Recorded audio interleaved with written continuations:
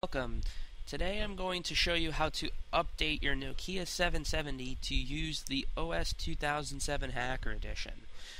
Before you begin, there's two files you want to download. One, the most important, is the Nokia software updater. Without that, we can't update your Nokia. You can find that by visiting this site here. And just go ahead and read through, make sure you have all the preparation, and download and install that software. The next thing you're going to need is, of course, the newer file so you can update. You can locate this at this website here. There's two versions of the 2007 OS. There's the older one and the newer one. The newer one still has some kinks in it. They're working on it. So for now, I'd say get the first version there that they have, because there's two of them you can choose from.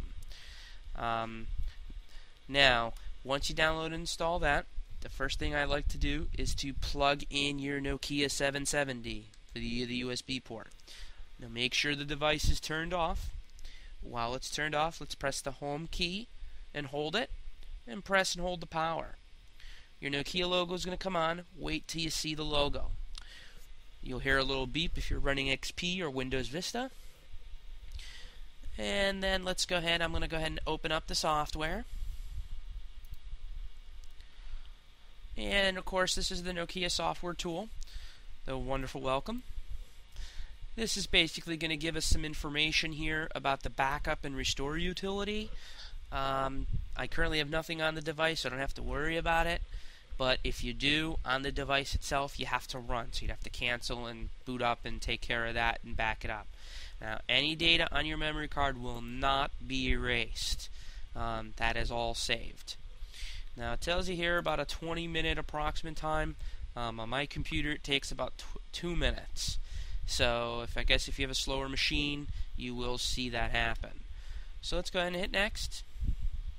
Now it's basically going to prompt you some stuff. We did most of it. We want to make sure for the device found and you see the Nokia 770.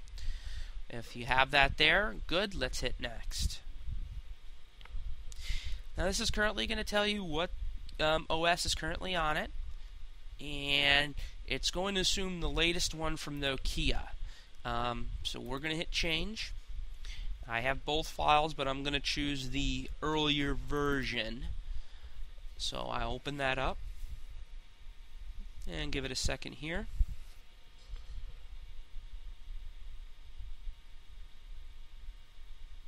There you go. Once you see this file here, we can go ahead and hit next, and this is when the update's going to happen. Like I said, as you can see here, I'm about 2 minutes here. Yours can take longer or shorter depending on what system here. While we're waiting here, some key factors. You're going to get a little bit faster performance by doing the 2007. The other thing you're going to see is you're going to see the ability to run software applications that the N800, which is the newer version, can run here. Now I know programs like Skype is having a little bit of problem, but there are other programs you can use that come in great handy.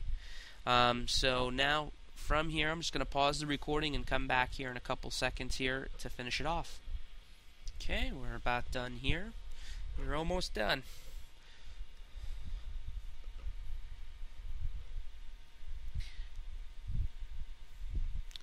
Okay, once you get to this screen, your Nokia will reboot. Don't be alarmed. But now you are done. Just go ahead and click finish, and congratulations, you're done. I thank you for watching this tutorial. Here is my website. You can go to that website to look at this tutorial, look at future tutorials on the Nokia 770. Thank you for your time.